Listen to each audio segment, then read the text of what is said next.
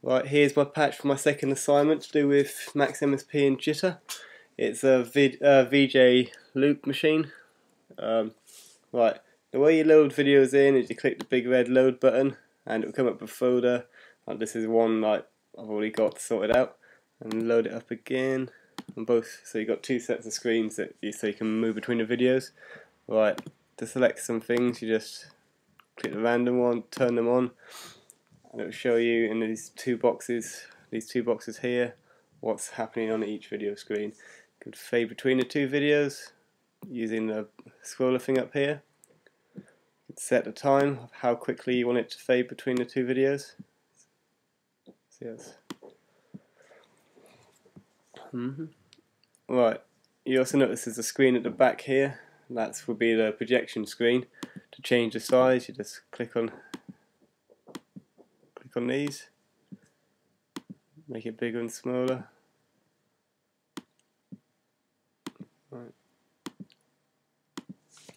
Right. For the other things, I've got loads of different effects. So there's hue mode, which you can see changes the colour, the hue. Feedback mode, which is basically a way of blowing it or sending it back into itself. Quite cool effects.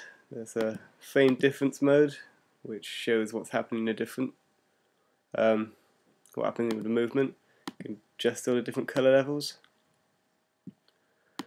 There's a sprinkle mode, to the range up a bit, and then the probability. You can see it starting to sprinkle. It's colour output mode. You scroll along this wheel and it will change the output mode, which is displayed here. You can also select the one you like. Fine. Scissors mode, you can use it to cut up the different things. You can see the different sides are choosing different places. Right, that's an eclipse mode. And you can have a double eclipse. Quite a cool effect. And obviously you can save it, record different sections of it. Alright, that's a rotor mode, which you can obviously zoom into the piece. You can change the offsets. Also there's an audio mode, which will choose a bit of music.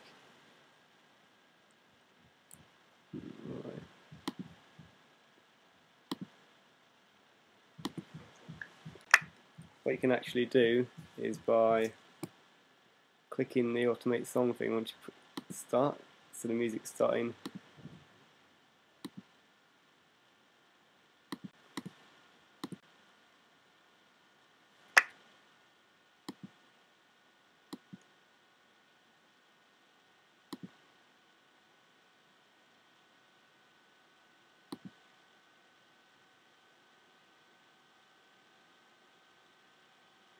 You can see like how the songs actually began, because I'll click the colour mode on, it's moving along, moving the motion blur as well. You can see along here, so when you turn it on, it's a lot more effective.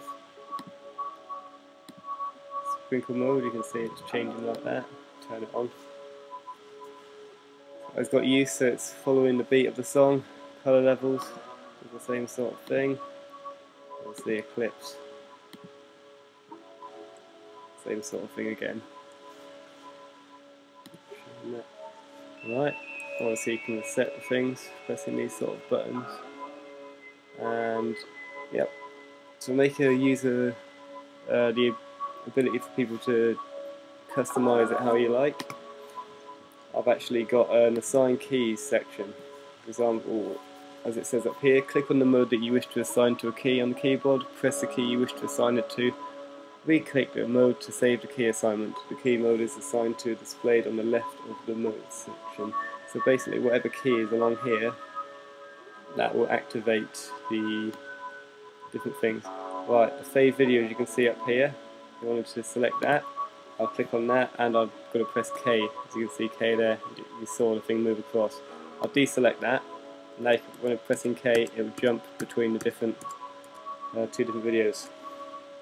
It does the whole way along. You can activate scissors mode here. If you want it activated with R, like as you press R, you can turn it on and off.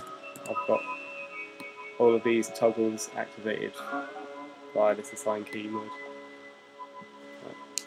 Thank you for watching. Hope you understand how to use the software.